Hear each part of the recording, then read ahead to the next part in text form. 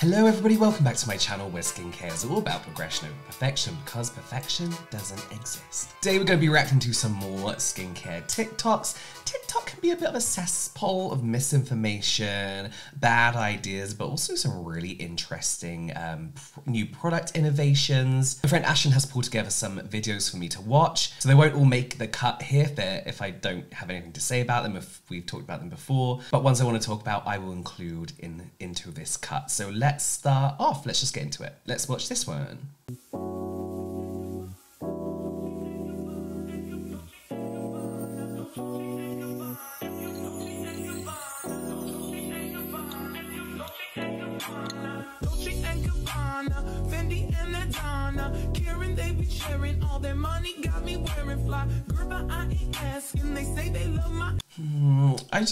Here's the thing, I just don't get the need for DIY skincare anymore.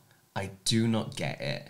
I think DIY skincare started because it was nice to have something affordable compared to what was out there, something you can quickly rustle up in your kitchen, but also this idea that, you know, products that you have in your kitchen, natural products, are probably better than what's on the market. We all know that's not the case. We all know that we pretty much do want preservatives in our skincare. We don't want our skincare to be food because we don't want to be putting mold on our face. We all know that there are a lot of really good, affordable skincare brands out there now. You can get exfoliating pads for about £3. And it's kind of gross just to have these lying around for no reason. And we also know that things like sugar, ground up coffee, salt's never used, ground up rice, for example, done at home, you know, made into chunks rather than a fine powder, probably isn't the best to be rubbing on your skin as well. Is there anything wrong with this particular concoction? Not really. The sugar may be like a little bit too harsh.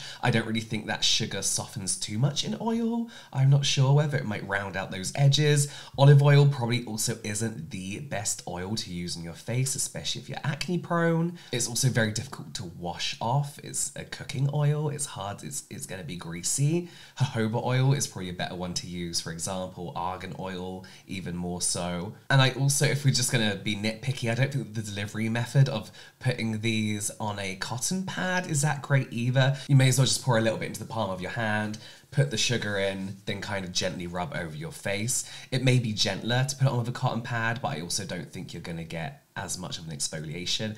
I personally just wouldn't do this. I'd go out and buy some nice gentle exfoliating pads. They tend to be a mix of very gentle chemical exfoliant and a gentle physical exfoliating pad. And you get your money's worth too, because they come in like a pack of 60 rather than, I don't know, however much oil and sugar you have to use to make a couple of pads like this, and I wouldn't leave this hanging around. I just feel like DIY skincare nowadays, it's messy, it can get expensive if you're constantly having to mix ingredients together. They don't last as long as a nice, well-packaged, still cheap and affordable skincare product will last. Next one.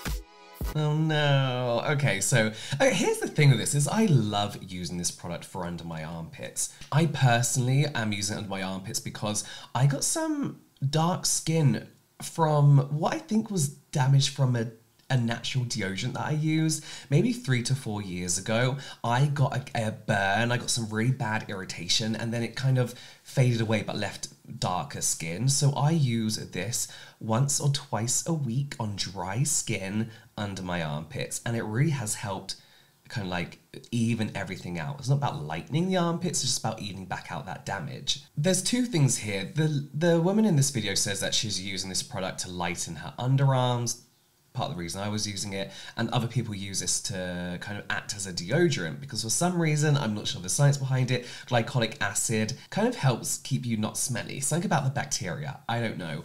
What people forget is that this is an exfoliating acid, and just because this is a part of your body rather than your face, you still shouldn't be using it more than once or twice a week on your underarms. I don't actually know how often this woman used the exfoliator under her armpits. It could have been her first time, I don't know, but that looked quite a significant irritation. So people are just going like using it like a daily deodorant or using it as part of their daily showering routine when you really shouldn't be. Your skin under your armpits is slightly different. One, the sun never sees it. It's always tucked away, right? There's a lot going on under there. It get like a little bit damp. The skin can be a little bit more sensitive. So we've got to be careful with the skin under our armpits compared to, say, you know, I would use this daily on my knees, for example, my crusty knees. I'd like use it daily on that to help exfoliate away the dead skin. I would not do it for under my armpits. But also people using this as part of like a showering routine, you need to fully dry your armpits before using this. I feel like a lot of people are using this on damp skin,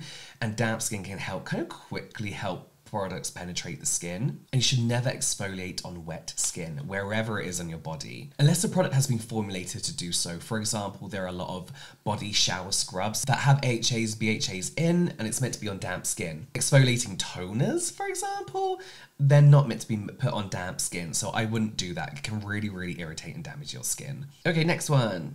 Did you know if you mix baking soda with honey and apple cider vinegar, mix it until it's like a paste, and boom, you got the best homemade natural remedy for pimples.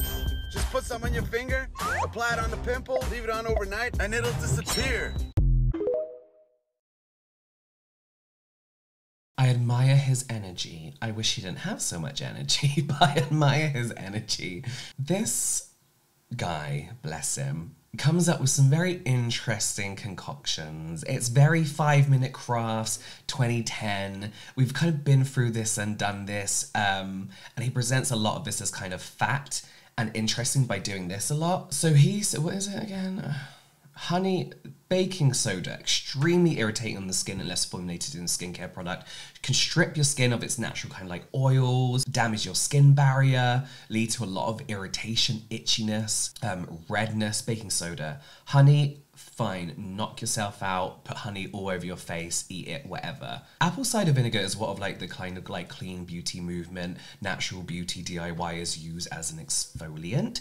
A few things with apple cider vinegar. One, again, not created to go on your skin. It can be very, very irritating. Again, stripping your skin, irritating your skin barrier, can be extremely drying for your skin as well. It's not made to go on your face. I believe it's got AHA.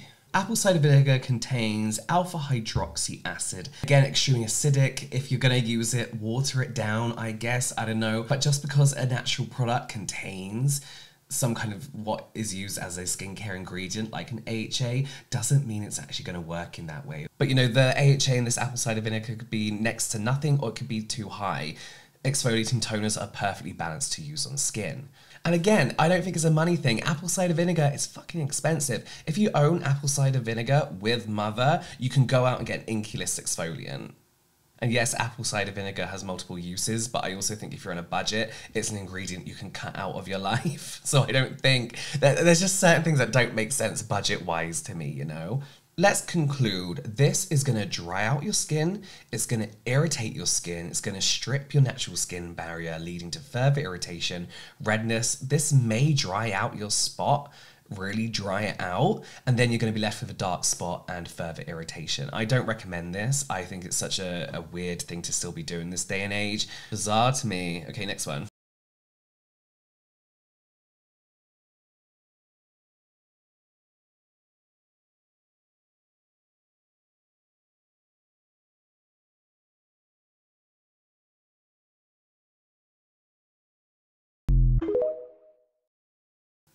Oh, did that? A little bit of pressure in. Okay, I love these, by the way. Not this brand, the Ice Globes, Fresh Air. I can't remember what they're called. Love them, absolutely love them. Here's the mistake people make with these. Read the instructions carefully. A lot of people keep these in the fridge or the freezer all the time. All the time. You're not supposed to. So these actually contain, it's usually just clear. Everyone's like, it's got antifreeze in it. It hasn't. It's usually just clear liquid, coloured liquid, sorry, with like a little bit of alcohol in it to stop that liquid completely freezing over. You are supposed to keep these in the fridge just 10 minutes before you start using them on a client or on yourself. They're not to be stored or, you know, kind of like kept in a freezer or kept in a fridge. If you do, you are at risk of kind of like damaging that glass. I don't think it's like Tefal. No, what's it called? What's that stuff that you can like put from like hot to cold and not worry about? You can go from the freezer to the microwave. So yeah, you can make like a lot of, I'm gonna have to find this video, hang on. Oh, she said, this is my cousin, not a real client, hence the messing around, okay. I mean, yeah, so this could be a case of them being left in the fridge, freezer for too long, consistently, or honestly, really cheaply, poorly made ones. You are seeing these exact kind of ones pop up on places like Amazon, AliExpress, Wish, all that kind of stuff, and you just cannot guarantee the quality of that glass. You can get metal ones. You can get metal ones.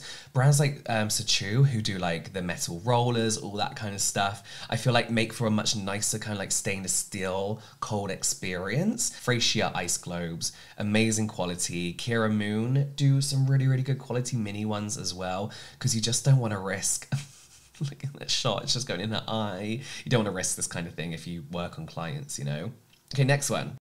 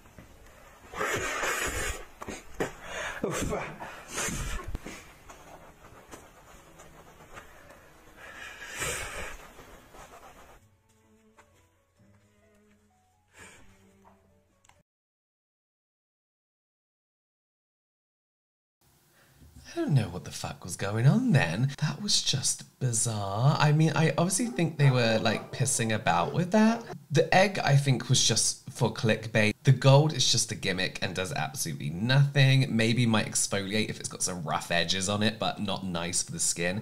I don't know what that other mask was, the one that's set hard, but that can be quite nice for things like excess oils. And then they cleanse right at the end, which after all that, you don't really want to cleanse. You want to reap all the benefits of all the masks and everything you just did. So cleansing should be your first step. But I would also want to cleanse my skin if it's just had an egg on it. You know, salmonella, stuff like that. I don't know what that was. I don't know what was going on there. I guess no comment. Okay, next one. Apparently, if you mix cinnamon with Vaseline, it's an all-natural lip plumper because it increases circulation around the lips. Let's test it out. So mixing in cinnamon and Vaseline.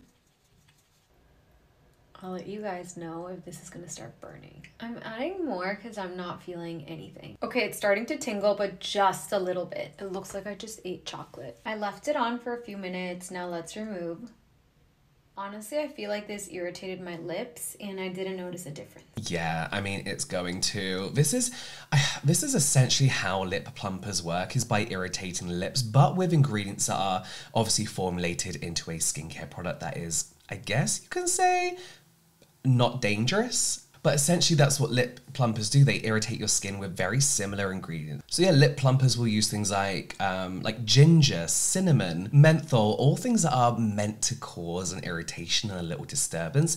They're safe to use, but that's how it kind of does that to your lip. But again, all formulated to work with the skin in a skincare product versus rubbing Vaseline or cayenne pepper or something, for example, on your mouth and just causing irritation. So it's kind of how it works, but maybe a bit too literal. Okay, next one. It looks like we have some skincare mistakes. Here are 5 skincare mistakes you should stop making in 2023. Number 1, using a towel to dry your face. If you're not washing them every day, it's going to accumulate bacteria and germs that can lead to acne. As an alternative, you can either air dry or do what I like to do, which is go in directly with a toner and a cotton pad. Okay, I've seen this one, so I'm gonna go step by step. Well, mistake by mistake. Yes, if you're finding that you're breaking out a lot, whatever, towels can harbor bacteria. Don't use them. We know that.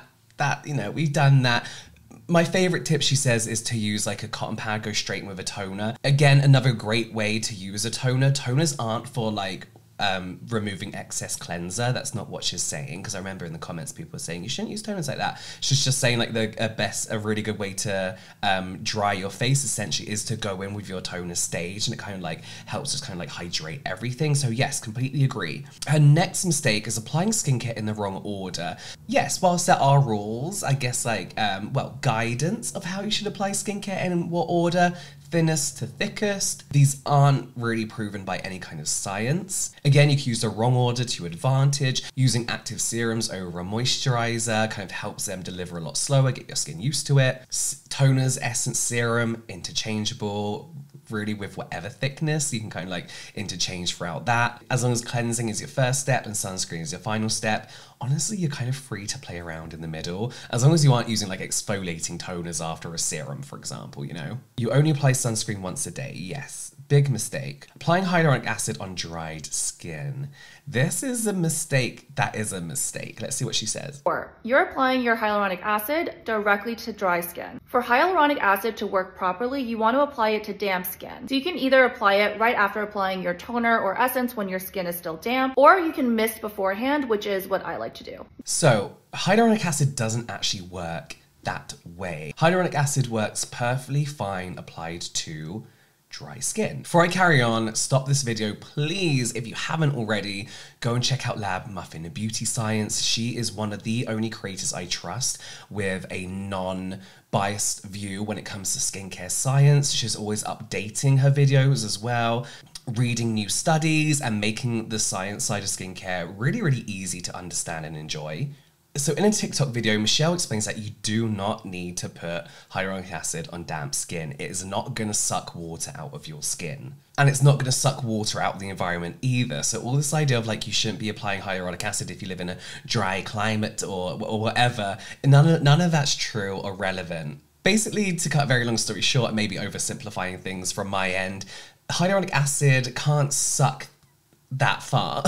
Like it doesn't have the vacuum power of like pulling in things and soaking up things. It's not that powerful. Michelle describes the molecules in hyaluronic acid as more of sticky tape than a magnet. So they grab onto water that makes contact with the product, with the molecules. So it's not sucking, it's not pulling. And finishes by explaining that most skincare products, their first ingredient is water or aqua. So there's already enough water in the product to work with the hyaluronic acid. I personally do like to apply some hyaluronic acid serums to damp skin, only because the product is usually a little bit sticky and I don't really like that. And applying it onto damp skin, whether that's like a toner or an essence, kind of just allows the product to glide nicer and feels like it kind of penetrates more and it's for some reason less sticky. But you're not going to ruin your skin, dry out your skin, not get the full benefits of a hyaluronic acid serum if you aren't applying it to damp skin.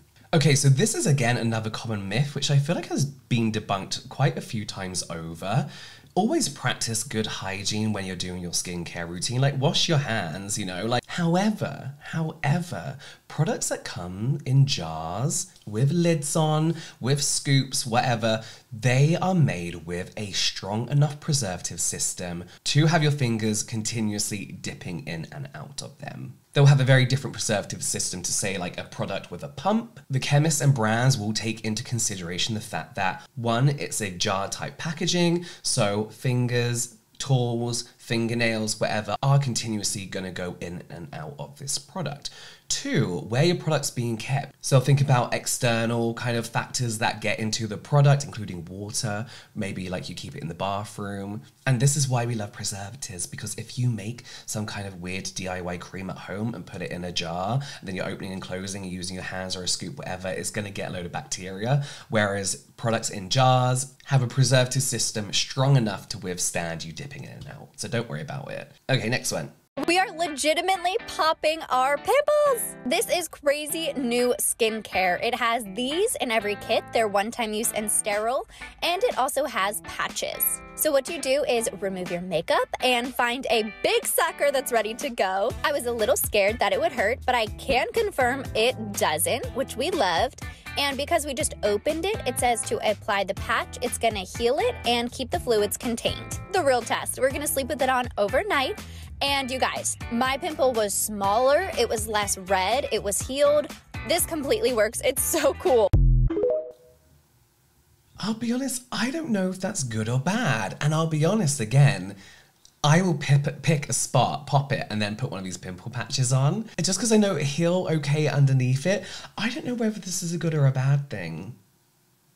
I don't know. I actually have no idea. Let me know in the comments if you know, if you've seen anyone stitch this or whatever, but I don't know if this is beneficial. I want to try it. Okay, let's finish on this one. Bestie, run. Don't walk and get this product that made my skin go from this to this in just 2 weeks of using. Link in my bio. The Iliune cream, I believe it's just a ceramide cream. Let me have a look. Iliune Ceramide Atto Concentrate. I feel like I have that somewhere. I'll have to check, but I'm pretty sure I own that. Yeah, I mean, it looks nice. It's just like a ceramide cream, right? So it's similar to Astura, it's similar to CeraVe. I mean, I wouldn't go running to grab it, but apparently it's a nice cream. I've seen some really, really good reviews about it. This for me is kind of like, typical TikTok. Like, her skin really wasn't that bad in the first place. She had a few dry patches, and then she had like a nice filtered skin after.